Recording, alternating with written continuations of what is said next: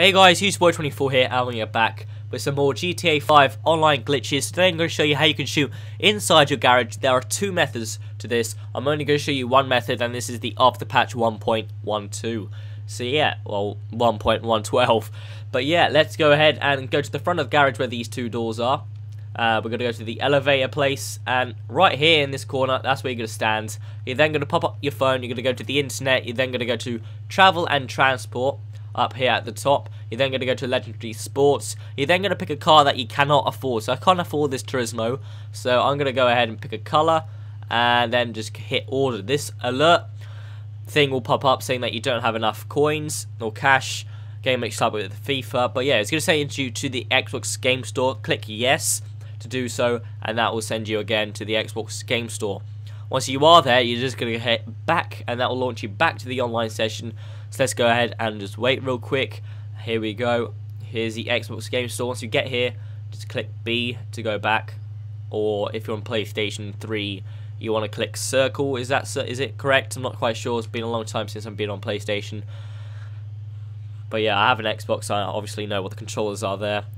So yeah, just wait for it to load and put you back into a online session. The trouble with this method is that you can only shoot to the side that you are on, as you can see. But I'll talk to you in a minute. You just want to exit out of your web browser and your phone, and then again you can pick up your phone, not phone, but weapons. As you can see, choose whatever you want. My controller is just gone dead. Hang on, let's wait for it to load.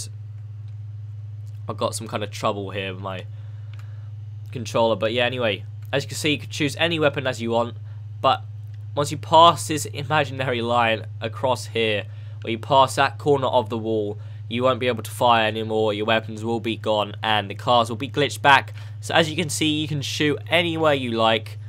It's a pretty cool glitch. You can shoot people inside. There isn't anybody to demonstrate it right now, but you can do it to test it with yourselves, guys. It is possible to shoot people.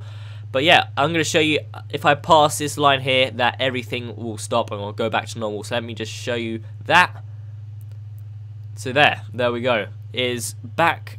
The cars are back. I can't pick up my weapons, can't shoot, can't do anything. It's back to normal. So yeah, guys, if you want to see the other method, the second method on how you can shoot in the garage, you can shoot anywhere, you can shoot right here, and still there is no line. If you go past that line, everything will go back just like this one. That is not it. The second method is pretty bad, but this is pretty simple to do, and it's pretty quick to do. You know, you can have a lot of fun with this glitch.